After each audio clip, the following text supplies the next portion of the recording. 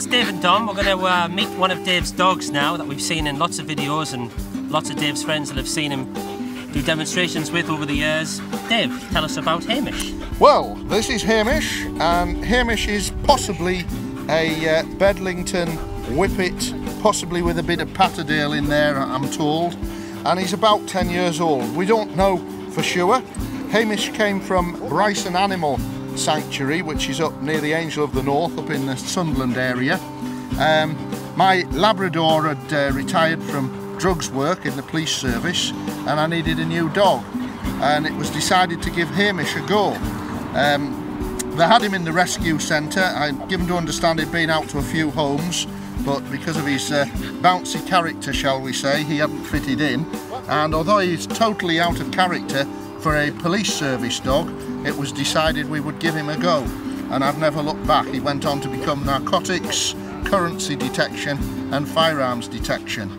I finished with Durham Constabulary in 2009. My dogs, as all my dogs have done, retired with me, and he's gone on to work with me with my dog training business. He's been on television, he was on K999 Dog Detectives. He's worked with a company called the Forensic Academy, going into schools, entertaining children, and he does pretty much everything really. He's a really great little dog, and everybody likes him. What was the moment that you knew he was going to be suitable for what you wanted with the police? Virtually immediately, when shown a tennis ball, his desire to get this tennis ball was second to none.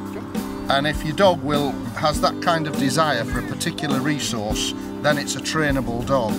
And so all that was left was really to make sure that take him out, do some social referencing with him, see how he behaved amongst people, amongst traffic, in different environments, and he was absolutely bomb-proof, because I'm given to understand he'd spent quite a bit of his time, I don't quite think he'd been a street dog, but certainly quite a bit of his time was on the streets of Hordon in northeast Durham. Wow. So he's, pretty well bomb-proof, to be quite honest.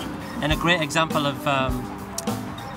what's out there in the kennels, in the adopted dogs. Exactly, there are rescue dogs clamouring for new homes, for forever homes, all over the country, and people are passing them by to buy dogs from breeders. Now, I don't have a problem with that if somebody wants to get a pedigree dog for some reason, but there's some wonderful dogs out there that just need a little bit of time and a little bit of love, and they can be perfect companions in a pet dog world. Bear in mind, yes, he was in the police service with me, but now he lives as any other pet dog lives, with me, helping me with my business.